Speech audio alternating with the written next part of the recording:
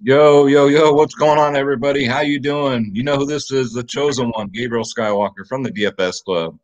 And you're going to know who this is pretty soon, guys. We got Bronco from the DFS Club.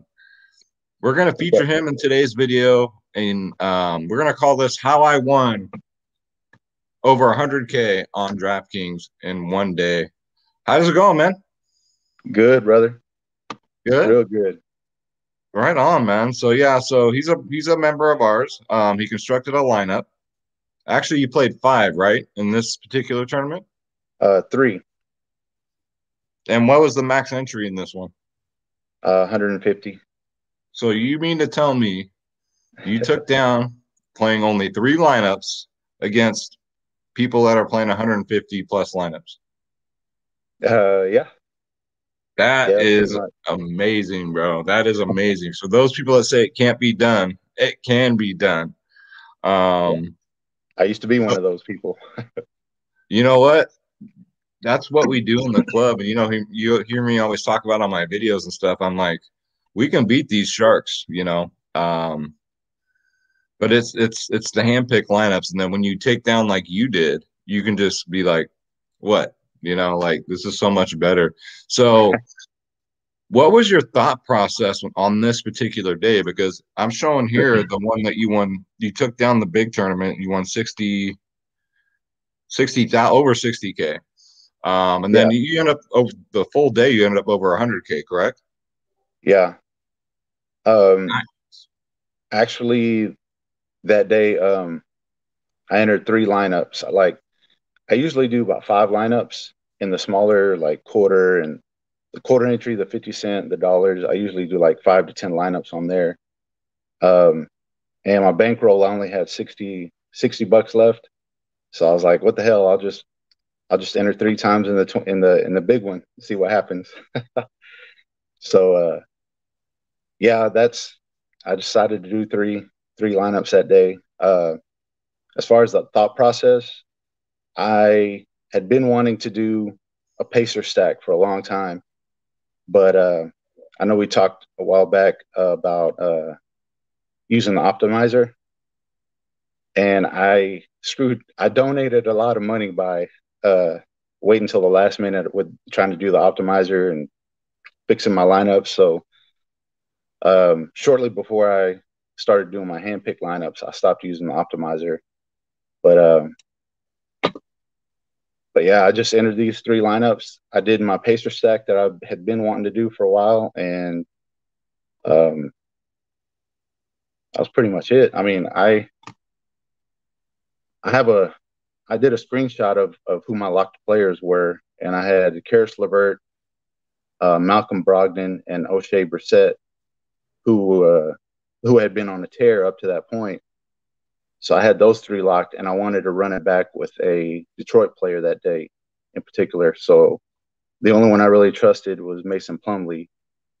So that was my four-player stack from the Pacer game, and I just kind of built from there. That's beautiful. So let me ask you this. You're talking about the optimizers and all that stuff. Like that's another thing I was wondering. You being a former optimizer player, I never really have been. I use the optimizer like Draft Dashboard just to do research. Like I don't use it to construct lineups.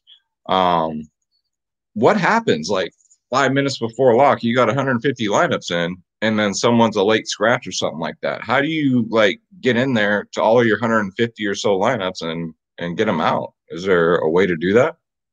Um, well, the one I used, I kind of still use it. Roto Grinders. It allows you to take out all the players, but then you have to rerun the optimizer. And like I said, I was only doing anywhere from 5 to 20 lineups. And like when someone gets scratched, you have to take them out and rerun the optimizer. But you kind of have to go through and check all of them because if it throws a player like I'm trying to remember who it was that tried to throw in there for me, like a Solomon Hill or something, you got to go in there and change it. But that's kind of what would get me. I would get in there and I would see a bunch of lineups that I didn't like, and I was try to take out all the players and you know time would run out, and I would have to try to save the rest of my lineups from the later games that were still available. Man, that sounds like, I mean, for me as a provider, I mean, let alone doing the podcast and getting lineups ready and all that stuff, and then worrying about that, I could never do that, man.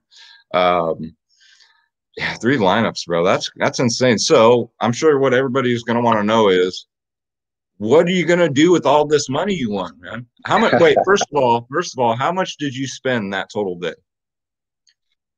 um, well, the 3 lineups were $60, and I think with all the smaller lineups that I entered, it was another. Um, I think 68.50 is what I usually spend on the smaller lineups. So 120, 130 bucks. That was a pretty good return. That's a really good return and investment. What are you gonna do with the money, man? I know it's not enough to retire on or nothing like that, but man, it's over 100 G's. Like, I'm sure people are gonna, they want to hear from these winners, like lottery winners. Like, what are you gonna do with your money? Well, it's been sitting in my account for a while. I got to talk to the boss and see. We've been kind of talking and discussing, seeing what we wanted to do, and um, as of this point, we decided we're gonna move into a bigger place, get a bigger house, man. Nice, man. I So love when that's you the say the plan. boss That's the because I plan know at this that. point. Yeah, man. Right on. I'm It'll be sure a pretty she. nice upgrade. Yeah, and you're in a cheaper state than I'm in, so I mean, I'm sure you can do that. But yeah, you're making the right decisions, bro. That's awesome. Um, I think I how lost did? you for a second. Oh, did you all Yeah, right? you're Okay. back now. You're back now. Oh, I can hear you. okay. So every day, everybody that does DFS, they know who Osmo is. So every day when they do their live before lock or whatnot, they'll look into the previous day who won the big tournament. What was it like to see them talk about you and seeing you at the top of the list? That was pretty cool, man. I never really thought of myself or thought that I would be in on anything like that. So it was pretty trippy seeing how sour they were, and talking about my lineup that I put in there. So, and I am going to get a TJ McConnell jersey just to remember this day.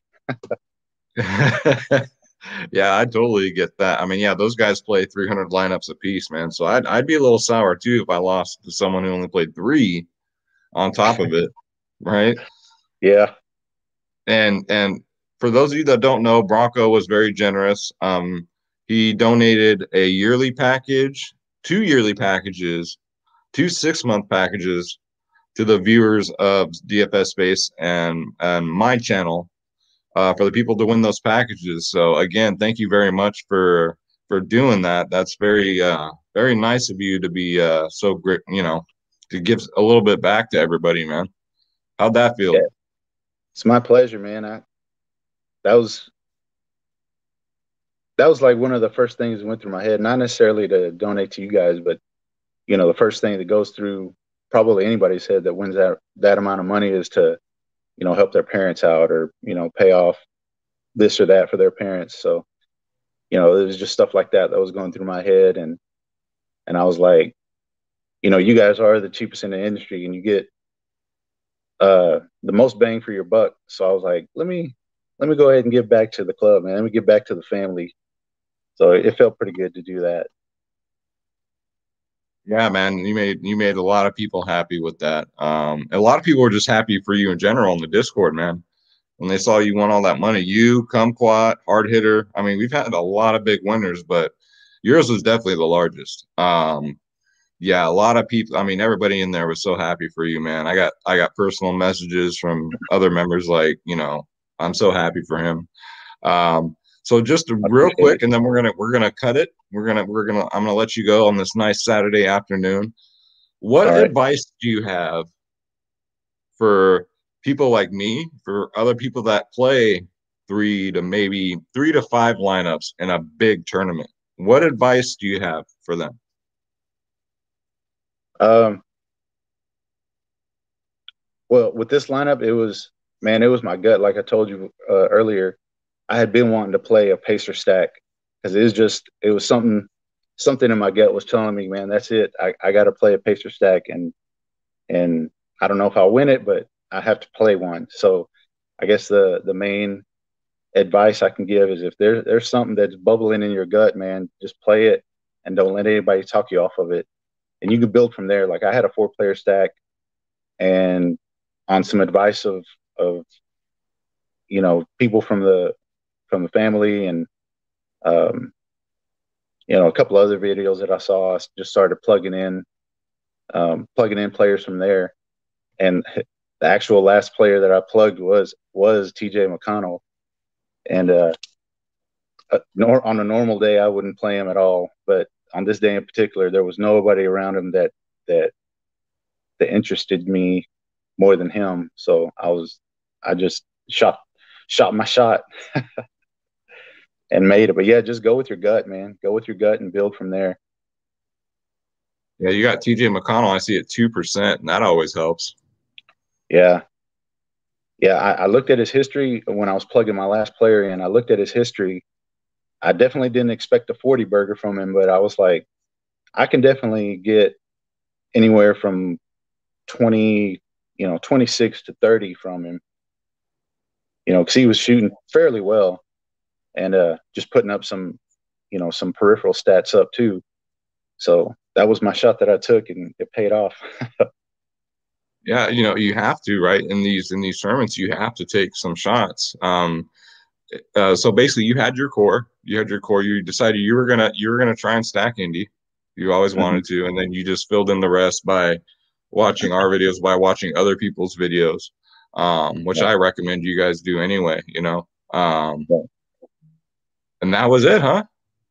Yeah, the three players pacer stack, and then run it back with one player from the other side. And then after that, I focused on one of the later games. The late game I chose was the I'm trying to remember. Hold on, let me pull it up. I believe it was the Houston. I know I took a Houston piece that night. Yeah, you Hold got on. Kelly Olynyk on here. Yeah, that was another one that like everybody was talking about, and he was like on fire. Mm-hmm. So it was the Denver Houston Nugget game. There was a video that I saw that had talked about PJ Dozier. Mm-hmm. So I plugged him in.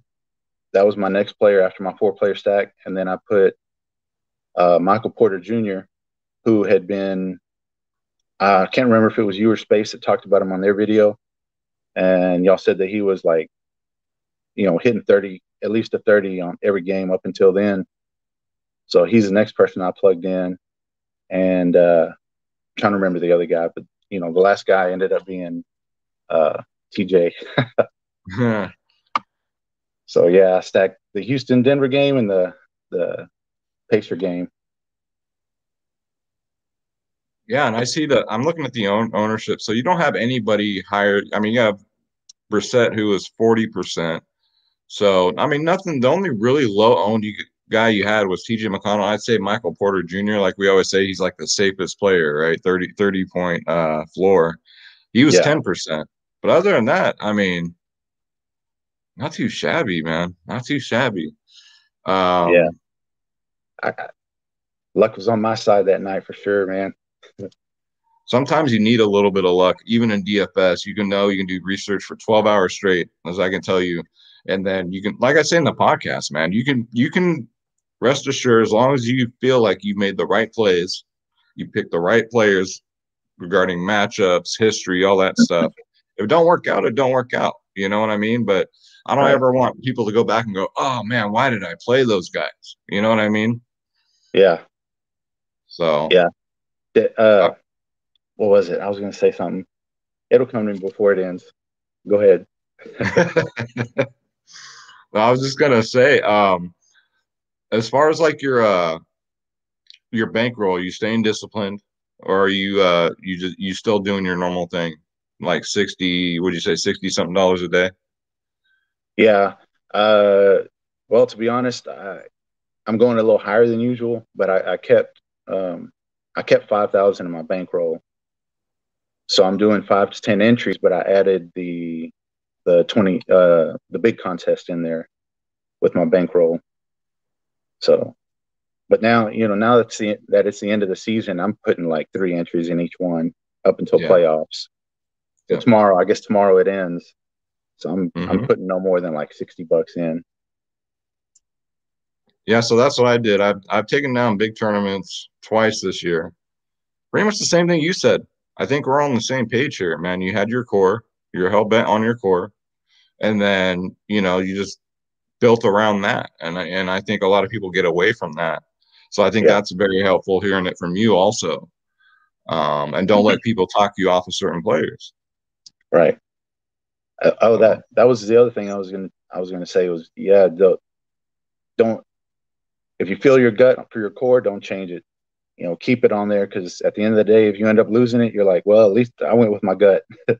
I was wrong, but it was me that was wrong. So that's always a peace of mind for me, at least.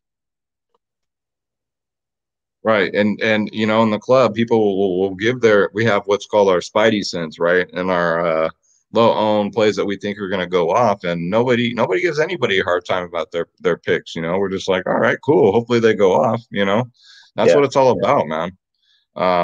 So that's going to do it, guys. Hopefully you got a little insight here from Bronco. He was kind enough to come on here and share his thoughts, and his time to shine, man. I wanted to feature him on the video. Anybody in the club on the video that takes down like this, it's us against them, man. It's us against the Sharks, and when we win, it's the glory, bro. It's the yeah, glory that I love to see. Um, absolutely. any last thing before we get up out of here, man? You want to Um, shout anybody out? Anything? well, the video that got me um, onto PJ Dozier. I don't know if it's all right for me to shout out to him. Yeah. Uh, it was actually DFS Noah that got me onto that play. So Yeah, shout he's out a to friend of him. mine. Yeah, he's a friend of mine. Yeah, he's a good cat. Yep. But yeah, shout out to him. Shout out to the family and uh, everybody out there, man. Let's get this bread. I That's want to right. see somebody else. I want to see somebody else take this big contest down. Bro, I guarantee you will in the playoffs. I guarantee it's going to happen. Somebody in the family is going to do it. Hopefully it's you again. It might Hopefully, be. you never It know, might be. man. You just got to Hey, be as long as it's patient. from the family, I'll be happy. Yeah, right, right. Exactly. All right, man. Thank you so much for your time, Bronco. I really appreciate it. I appreciate you sharing everything you've done. You've given back. And man, I'm just so happy for you, the boss, man. You guys can upgrade. This is what it's all about. So, like he says, guys, let's get this bread. Don't take shit from nobody. Bronco and I are out. Thank you so much, man. Peace.